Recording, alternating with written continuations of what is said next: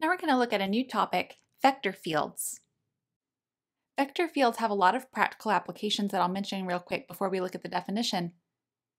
And that is vector fields model motion of, say, air, fluids, force fields. So what a vector field does, it creates a picture that communicates a sense of movement. For example, if you look at a vector field, as we will in a minute, if the vector field is modeling the way the wind blows, then you should be able to feel how the wind is blowing just from looking at the vector field. You'll see examples. A vector field is a vector-valued function on Rn, for us that's going to be R2 or R3, that takes each point in its domain and assigns a vector that you think of as attached to that point. So how we denote this if we're working, say, in R2, is we write vector-valued function f of x and y is equal to an output which looks like a component function p on x and y, q on x and y. So these are vector-valued functions like we've seen before with curves, but the difference here is that the function is of multiple variables, in particular to a point in R2. It associates a vector with two coordinates. Similarly, if we're working in three-dimensional space, our vector field would look like f of x, y, and z gives us a three-dimensional vector whose component functions would be p of x, y, and z, q of x, y, and z, and r of x, y, and z. So just like with previous vector-valued functions that we've seen, we can think of p and q, or p, q, and r, as coordinate functions or component functions, which associates to each point in D a coordinate. In other words, each component function is a scalar valued function of multiple variables. The important thing here is the big picture. A vector field is a way of saying, at this point, here's an associated vector. So for the rest of this lecture, what we're going to do is visualize some of these vector fields.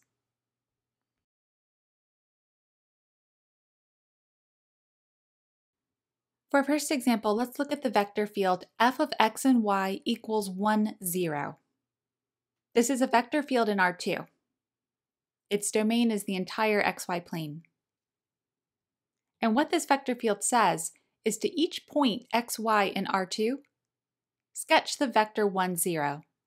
So we imagine going to each point in R2 and attaching a vector that looks like just go one coordinate to the east. So let me sketch a few of these. For example, if I come to the point 2, 0, I'm going to attach the vector 1, 0. If I come to the origin, I'm going to attach the vector 1, 0. Same thing, if I go left on the x-axis, to every point I associate the vector 1 unit to the right, 0 units up or down. We can go up the y-axis. To each point on the y-axis, I attach the same vector, and you can see what we're going to do in the rest of space. At every point in the xy plane, I imagine attaching the vector 1, 0. It's not a very interesting vector field. Everybody looks the same. Now, when I illustrated this vector field just now, I chose the points so that they're fairly spaced apart. And in fact, all of my xy coordinates here are grid points. But to every single point in R2, we associate the vector 1, 0. Which means if I just pick this point right here, not a whole number for x or y, I would draw the same vector. So if I wanted to be overly detailed, instead of just picking these 4 anchor points on the x-axis, I could try to fill in at every single point between, say, 0 and 1. Just imagine drawing 1, 0 for every point there, or every point here. We would have a lot of overlap.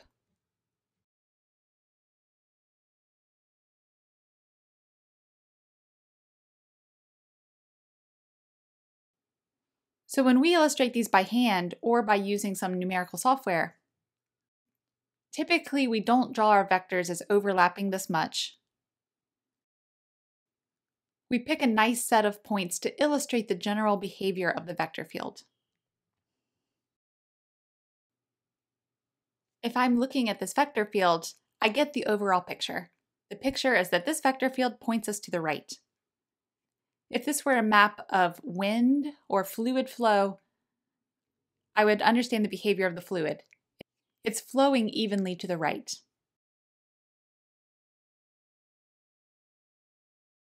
Okay, let's look at a few more examples.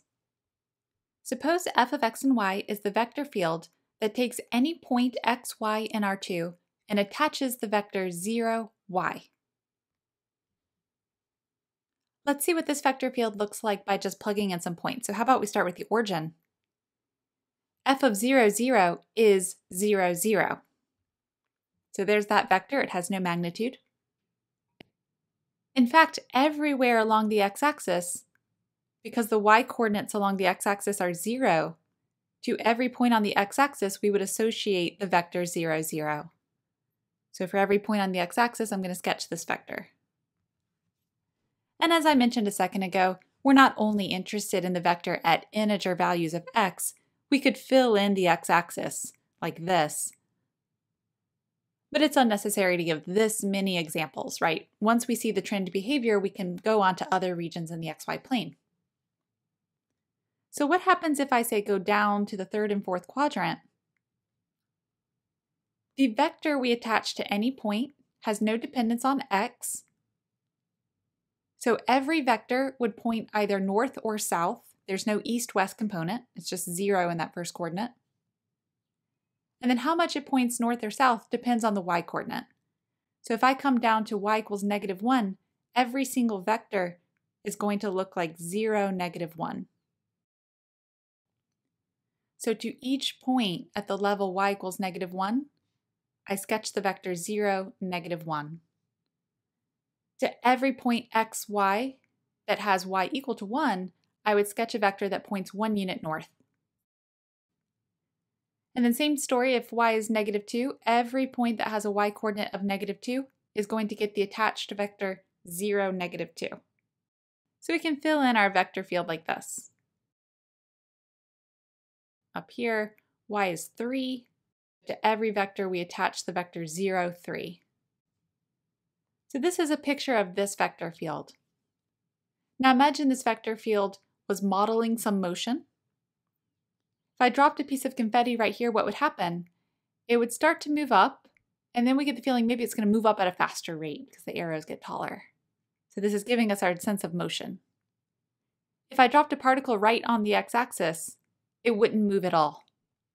If I dropped a particle down here, it's going to flow down. Okay, let's look at the vector field f of x and y equals 1, x. Start with the origin. F of 0, 0 is the vector 1, 0. Let me go down to the point 0, -1. The x-coordinate of 0, -1 is 0, so this vector will also be 1, 0. In fact, we see that up and down the y-axis, we're going to attach the vector 1, 0. Okay, let's come over here to this point. 1, -1. The x-coordinate is 1. So at this point, I'm going to attach the vector 1, 1. 1 unit east, 1 unit north.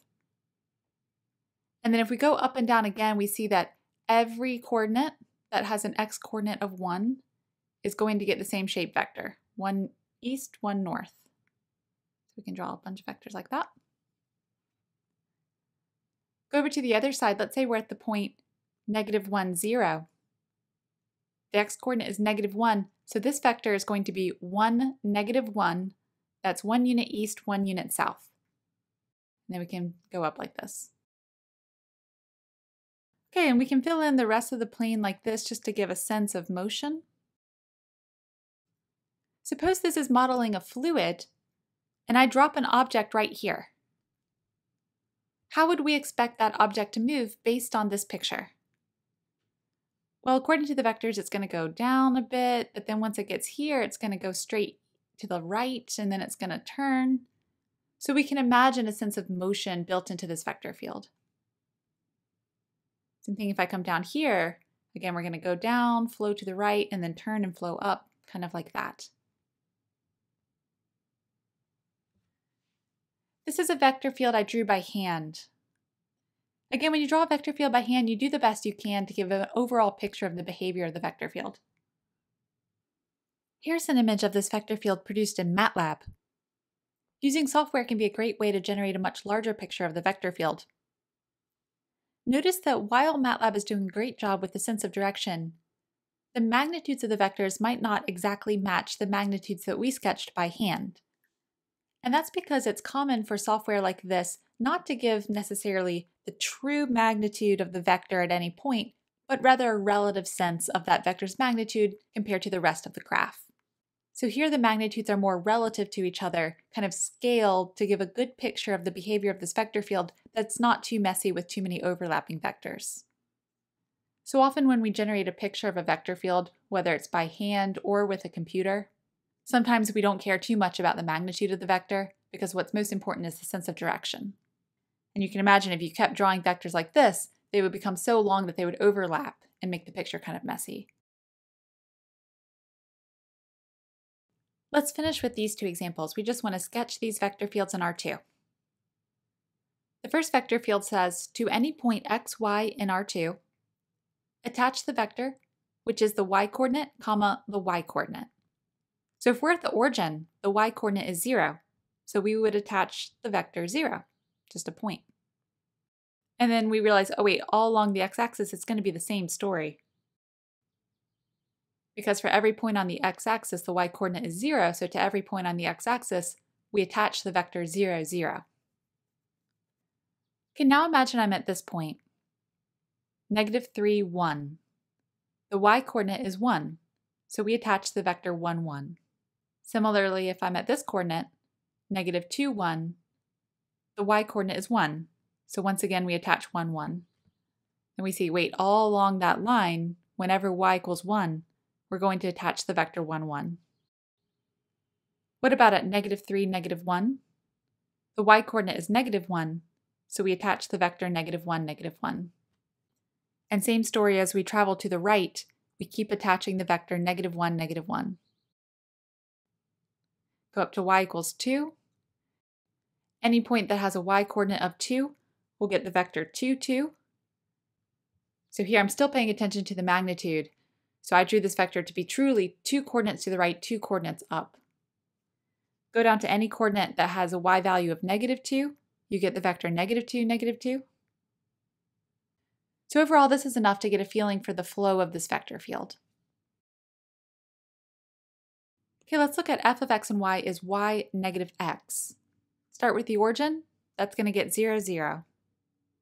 Okay, this one is easy to get kind of twisted around, so let's go real slow. If I come to the point 1, 0, I'm going to switch their coordinates and negate the second one. So 1, 0 is going to be 0, 1. It's going to be 0, -1. 2, 0 is going to be 0, -2. Let's go to the left. -1, 0 is going to be 0, -1. Negate that second coordinate. That's 0, 1. -2, 0 is going to be 0, 2. Okay, let's go on the y-axis. 0, 1 would be 1, 0. 0, 2 would be 2, 0. 0, -1 would be -1, 0. And 0, -2 would be -2, 0. Okay, let me pick a couple points which aren't on the axes. Okay, let's do this point 2, -1. This one I'm going to have to write down. So f of 2, -1 is going to take the y-coordinate, so that's -1, and then negate the x-coordinate, so that's -2. So this is going to point in the southwest, 1 unit west, 2 units south. What about this point here? That's 1, -2. That's going to be -2, -1. So that's going to point 2 units west, 1 unit south. This point here is -2, -1. So that's going to be -1, 2. This point here is -1, 2. So that's going to be 2, 1. Let's just do 1, 1. That's going to be 1, -1. Okay, that's probably enough to get a feeling for this vector field. It seems to be revolving clockwise. Here's the vector field in MATLAB. You can really see the clockwise rotation. The vectors close to the origin have very small magnitudes. Those can be hard to make out. And once again, the magnitudes of the vectors pictured in this graph have been scaled relative to each other. All of the examples that I sketched in this lecture were vector fields in R2 because that's the ones that are most reasonable to sketch by hand, even reasonable to do with a computer. So here's a picture of a vector field in R3. So you can see why I didn't try to sketch one of these by hand. So typically we won't illustrate these concepts in R3 because the pictures are very messy, but conceptually understand that a vector field in R3 is going to take any point x, y, z in R3, any point in the domain of our function, and attach a vector, which of course is going to have three components, so some amount in the x direction, y direction, and z direction. So in particular, we could have something like a fluid volume, like a tank or a river, and we could model the direction of the fluid with a three-dimensional vector field. In this lecture, I just wanted to present the definition of a vector field and how to sketch them. We have a lot to look forward to with vector fields. Thank you for your attention.